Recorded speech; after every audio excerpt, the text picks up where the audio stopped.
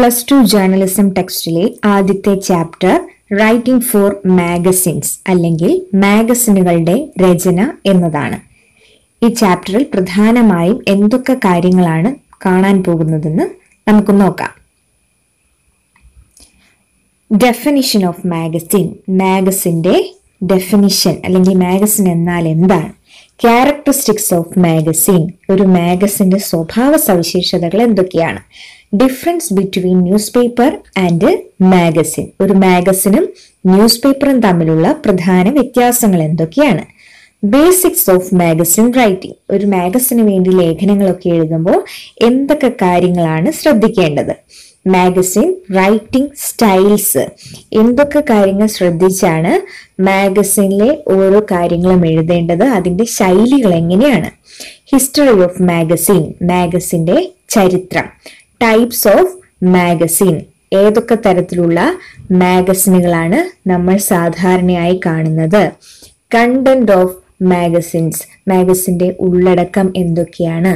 അതുപോലെ തന്നെ ഈ കാലഘട്ടത്തില് മാഗസിന്റെ ഭാവി അല്ലെങ്കിൽ ഫ്യൂച്ചർ ഓഫ് മാഗസിൻ എന്താണ്? ഇത്രയും കാര്യങ്ങളായിരിക്കും നമ്മൾ ഈ ചാപ്റ്ററിൽ പ്രധാനമായിട്ടും കാണാൻ പോകുന്നത്. എന്താണ് ഒരു magazine? What is A magazine? കൃത്യമായ ഒരു ഡെഫിനിഷൻ ഉണ്ട് മാഗസിന്. It is issued periodically. It contains essays, stories, poems, articles, fiction, recipes, images, etc. It is directed at general and special audience. It is mainly published on a weekly or monthly basis. നമുക്കിനി ഓരോ പോയിന്റുകളെ നോക്കാം. ആദ്യത്തേത് it is issued periodically. എന്താണ് periodically എന്ന് പറഞ്ഞാൽ? കൃത്യമായ ഇടവേളകളിൽ പ്രസിദ്ധീകരിക്കുന്നതാണ് മാഗസിനുകൾ എന്ന് പറയുന്നത്. അതായത് ചില മാഗസിനുകൾ ആഴ്ചയിൽ ഒരിക്കലാകാം. അത്തരം മാഗസിനുകളെ നമ്മൾ വിളിക്കുന്നത് വീക്കിലി എന്നാണ്. ചിലതാകട്ടെ 2 ആഴ്ചയിൽ ഒരിക്കലാകാം. അത്തരത്തിലുള്ള മാഗസിനുകളെ നമ്മൾ പറയുന്നത് ഫോർട്ട് നൈറ്റ്ലി എന്നാണ്. ചിലത് മാസത്തിലൊന്നാകാം. അത്തരത്തിലുള്ള മാഗസിനുകളെ നമ്മൾ വിളിക്കുന്നത് മന്ത്ലി മാഗസിൻസ് എന്നാണ്. ചിലപ്പോൾ വർഷത്തിലൊന്നാകാം, അതിനെ നമ്മൾ ആനുവലി എന്ന് പറയും. ചിലപ്പോൾ 6 മാസത്തിലൊരിക്കലാകാം, അങ്ങനെയുള്ളതിനെ ഹാഫ് ഇയർലി എന്ന് പറയും. അതായത് കൃത്യമായ ഇടവേളകളിൽ പ്രസിദ്ധീകരിക്കുന്നതിനെയാണ് മാഗസിൻ എന്ന് പറയുന്നത്. ഇനി second point, it contains essays, stories, poems, articles, fiction, recipes, images, et cetera. അപ്പോൾ നമുക്കറിയാം, ഒരു മാഗസിൻ പരിശോധിച്ചാൽ നമ്മൾ എന്തൊക്കെ കാര്യങ്ങൾ സാധാരണയായിട്ട് അതിൽ കാണാറുണ്ട്?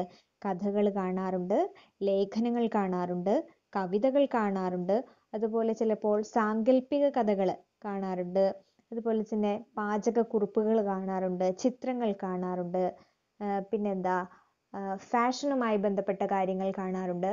അങ്ങനെ വിവിധ വിഷയങ്ങളെ ഉൾക്കൊള്ളിച്ചുകൊണ്ടാണ് ഒരു മാഗസിൻ നിർമ്മിക്കാറുള്ളത്. അപ്പോൾ രണ്ടാമത്തെ പോയിന്റ് ആണ് വിവിധങ്ങളായ വിഷയങ്ങളെ ഉൾപ്പെടുത്തുന്നു എന്നുള്ളതാണ് മാഗസിന്റെ മറ്റൊരു പ്രത്യേകത. ഇനി third point, it is directed at general and special audiences. സാധാരണയായി നമ്മൾ 2 തരത്തിലുള്ള മാഗസിനുകളെ കാണാറുണ്ട്. അതായത് പൊതുവായിട്ടുള്ള മാഗസിനും പൊതുവായിട്ടുള്ള വായനക്കാരെ ഉദ്ദേശിച്ചിട്ടുള്ള മാഗസിനുകളും പ്രത്യേക വായനക്കാരെ ഉദ്ദേശിച്ചിട്ടുള്ള മാഗസിനും. ഞാൻ എക്സാമ്പിൾ പറയാം. ഇപ്പോൾ ജനറൽ ഇൻട്രസ്റ്റ് മാഗസിൻ ഉദാഹരണമാണ് ദി ഔട്ട്ലുക്ക് അല്ലെങ്കിൽ ദ വീക്ക് എന്നൊക്കെ പറയുന്ന മാഗസിനുകൾ ജനറൽ അല്ലെങ്കിൽ എല്ലാ തരം വായനക്കാരെയും ഉദ്ദേശിച്ചിട്ടുള്ളതാണ്. നേരെ മറിച്ച് വനിത എന്ന് പറയുന്ന മാഗസിൻ ആരെ ഉദ്ദേശിച്ചിട്ടുള്ളതാണ്? സ്ത്രീകളെ ഉദ്ദേശിച്ചിട്ടുള്ളതാണ്. അതുപോലെ തന്നെ ഫാസ്റ്റ് ട്രാക്ക് എന്ന് പറഞ്ഞ മാഗസിൻ ഏതിനെ ഉദ്ദേശിച്ചിട്ടുള്ളതാണ്? പ്രത്യേകമായിട്ട് വാഹനങ്ങളെ കൂടുതലായിട്ട് ഇഷ്ടപ്പെടുന്ന, അതിലെ വാഹനങ്ങളെ കുറിച്ച് അറിയാൻ ആഗ്രഹിക്കുന്നവർക്ക് വേണ്ടിയിട്ടുള്ള മാഗസിനുകളാണ്. അതാണ് സ്പെഷ്യൽ ഇൻട്രസ്റ്റ് മാഗസിൻ എന്ന് പറയുന്നത്. അങ്ങനെ 2 തരത്തിലുള്ള മാഗസിനുകളാണ് സാധാരണയായി കാണാറുള്ളത്. Directed at general and special audience. അപ്പോൾ മൂന്നാമത്തെ ക്വാളിറ്റിയാണ് പൊതുവായ വായനക്കാരോ അല്ലെങ്കിൽ പ്രത്യേകം ഏതെങ്കിലും ഒരു വിഭാഗത്തെ ഉദ്ദേശിച്ചിട്ടുള്ളതായിരിക്കും ഒരു മാഗസിൻ എന്ന് പറയുന്നത്.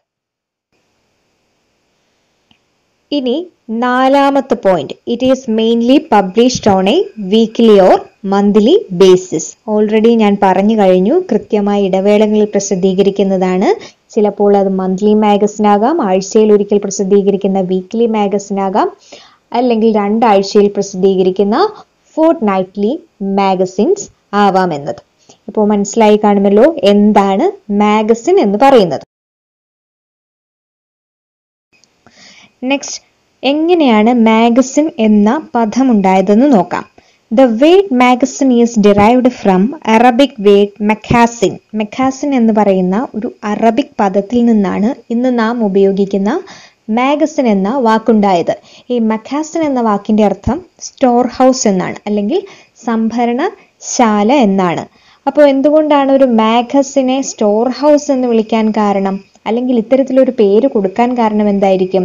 അപ്പോൾ നമ്മൾ ഓൾറെഡി നമ്മുടെ ഡെഫിനേഷനിൽ കണ്ടു, നിരവധിയായ കാര്യങ്ങളാണ് ഒരു മാഗസിനിൽ ഉൾപ്പെടുത്തുന്നത്. എന്തൊക്കെയാണ്? കഥകളുണ്ടാകാം, കവിതകളുണ്ടാകാം, ലേഖനങ്ങളുണ്ട്, നോവലുകളുണ്ട്, ചെറുകഥകളുണ്ട്, അങ്ങനെ വൈവിധ്യമുള്ള നിരവധി വിഷയങ്ങളെ ചേർത്ത് വെക്കുന്നത് കൊണ്ടാണ് ഇതിനെ സ്റ്റോർ ഹൗസ് എന്നർത്ഥം വരുന്ന മക്കാസിൻ എന്ന പദം ഉപയോഗിക്കാൻ കാരണം. അപ്പൊ ചില മാഗസിനുകൾ, the economist, the Saturday, evening post, life, people എന്നൊക്കെ പറയുന്ന നിരവധി മാഗസിനുകൾ ഉണ്ട്. ഇനി നിങ്ങൾ കാണുന്ന ചില മാഗസിനുകൾ ഏതൊക്കെയാണെന്നും കുറിച്ച് വെക്കുക.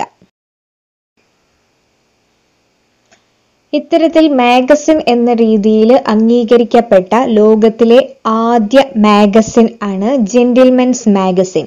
1731 എഡ്വേർഡ് കേവ് ആണ് ഈ മാഗസിൻ സ്റ്റാർട്ട് ചെയ്തത്. വേൾഡ്സ് ഫസ്റ്റ് മാഗസിൻ ഏതാണെന്ന് ചോദിച്ചാൽ gentlemen's magazine. It was started in the year 1731 by Edward cave.